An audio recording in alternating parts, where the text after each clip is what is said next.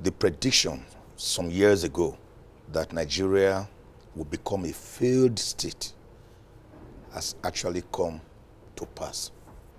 Some of the indices of a failed state are when non-state actors possess equal or stronger or more potent power than a legitimately constituted government.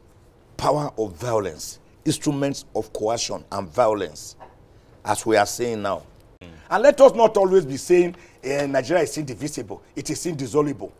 It's not a textbook definition. Indissolubility and indivisibility can only be brought about when you nurture unity, mutual respect, egalitarianism.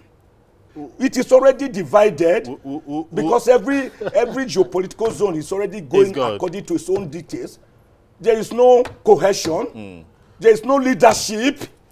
Can't you see that Nigeria is hemorrhaging? Can't you see that we are bleeding?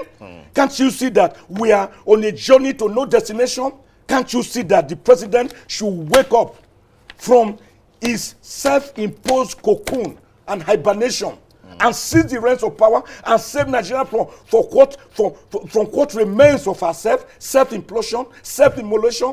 Can't you see that we are tottering, we are wobbly, we are groggy? Can't you see that we are falling apart?